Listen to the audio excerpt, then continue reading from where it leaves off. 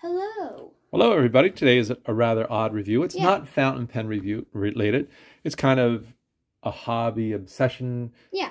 Video games. So I was at a little local store called EXOR Games. XOR Games? XOR Games. I don't know how to pronounce it. And you bought a candy. Yeah. pack. It's like orange swords. And I love Orange the tin. sword sours. And I love the tin. It comes in a little tin. Cool. Really cool tin. I think How are the candies? They're good. Did you eat them all? Let's look inside and see if you ate them all. Did you eat them all? Are there some in there for me? There are none in there for me. We're doing a review with nothing in it. So anyway, cool box. I like it. It's made of tin. Yeah, we're going to talk about the tin. Yeah, I like the tin. It's really cool. I like it. So you basically are a big Zelda fan? Yeah, I am. You're a video geek, the biggest geek and slash like dweeb or whatever. Yeah. Nerd. And you ate all the candy. Yeah. But I shared it with people. You shared it. Oh, wait, there's something inside.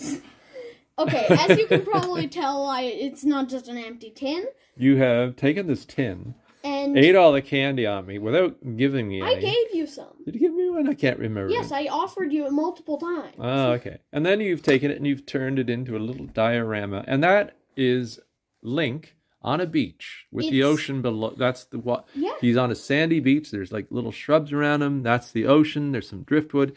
This is an opening scene from a famous video game, isn't it? It is Legend of Zelda Link's Awakening. And you have recreated it in the tin with some... You've made a little sculpture. Stuff. Yeah. And you've used resin.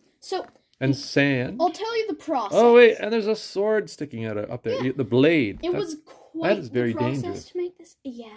I just didn't want to make the handle. So how did you do this? So, first, I kind of put a piece of paper so I could have a slope on the sand. Right. And then I mixed up some battle snow with What's battle snow? It's just very fine, small grains of white material, so it can get like high detail, and it makes it look like not just giant boulders of sand or snow. It's like tiny, fine grains, because that kind of thing can make a huge difference on such a small scale. So what I did was I dyed it like a light brown, and I sprinkled it on with some glue. Right. And then I sprinkled it on underneath the water. Under the water too? Yep. Oh, yeah, because at the beach there's sand under the water. And then I let that dry. Right. And I mixed up some blue paint into some UV resin. What's UV resin? UV resin is a type of resin that you can just cure with a UV light. Right. It is the best thing humans have ever created. I thought sliced bread was. No. Oh. So I poured on extra UV resin to dilute it a bit. And then I cured it.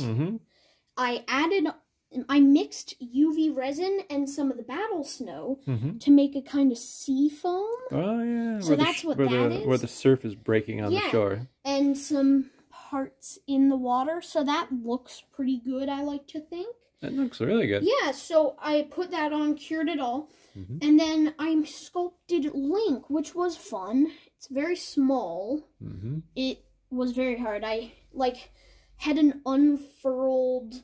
I'm pretty sure it was like a paper clip, which I sculpted on. So he used a paper clip as an armature? Yes. To make his whole body. And then I painted him. And you put the sculpting material around the paper clip? Yes. What did you use to sculpt it? I used some... It's 2-part epoxy. It's called... Milliput. Milliput. Oh, yes. It's very popular. Often referred to as the brand. Green stuff. Green stuff sometimes. It's kind of a name brand. They're all, and then I just used some scraps to make the sword blade. And then I took some bushes that I haven't glued them down, because if you've ever played Zelda, you know that. And you got the bushes from a training set, right? Yes, I try to hoard all that stuff, because if you can just have those tiny little details that are like near impossible to make, and then you can just kind of put them in, it makes things look infinitely better. And then I took some little wood scraps. Yeah? Balsa wood or something like that? Yeah, anyway, little bits of wood. Yeah.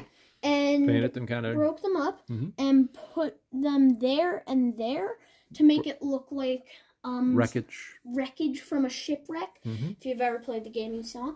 And then as a final detail, I added some of the resin onto Link and the sword, so to he make looks them wet. look wet. Right. So yeah, I made that fun little thing because I thought it'd be cute. Actually, that's really cool.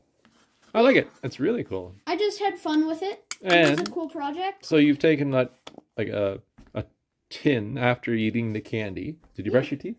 Yes. Oh, good. And then you've taken it and you turned it into a piece of artwork. Yeah. Honestly, I pretty much just bought the candy because I thought it was a cool tin. Yeah. Well, and it's then a really nice tin. Yeah, honestly. It's very well made, and also it's Link related. Oh yeah, I'm a huge nerd for that kind of thing. Yeah. So. And then you upscaled it into something really quite fantastic, I think. Anyway. Yeah, I'm really happy with it. Now what are you going to do with it? Just keep it on your display shelf? Yeah, I'm probably going to set up like another display shelf for this kind of thing. I'm going to end up just with a wall of nerd stuff. And then you can take that, say, to the Island Entertainment Expo and show it off to your friends. Yeah. Yeah. I just think it's cool, and I enjoyed making it. Yeah. This kind of thing is stuff I make all the time. I do stuff like kit bashes of minis for D&D games and all sorts of stuff. Yeah. I just do every nerdy thing imaginable. But it's really cool. The most fun part was having just a limited space to work with.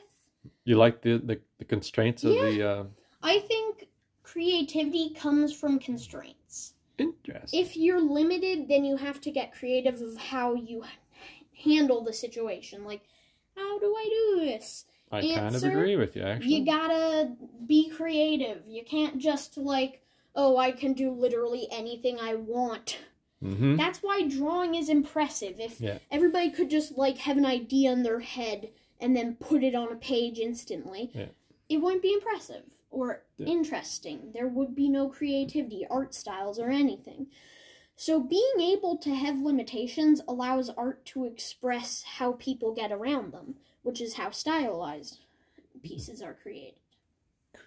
Yes.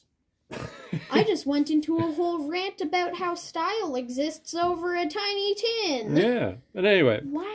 I know this isn't fountain pen related, but it is really cool. And I hope you like the related. video. If you like the video, give us a thumbs up. Yeah. Have you ever made little dioramas like this? Do you enjoy Zelda?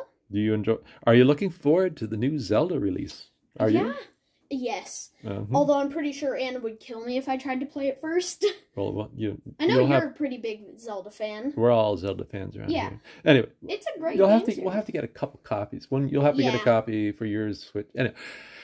Anyway, if you like the video, give it a thumbs up. And if you're new around here, I invite you to subscribe and hit the like buttons and hit the notification bell. It's been great seeing Mostly what we do talk about is fountain pens, stationery, and ink, but we do talk about a lot of art too. Yeah. And I hope to talk to you soon. See ya. Thank you very much. Bye-bye. Bye-bye. That's really cool. Yeah. I love it. Bye. Bye-bye. Have a great day, everyone.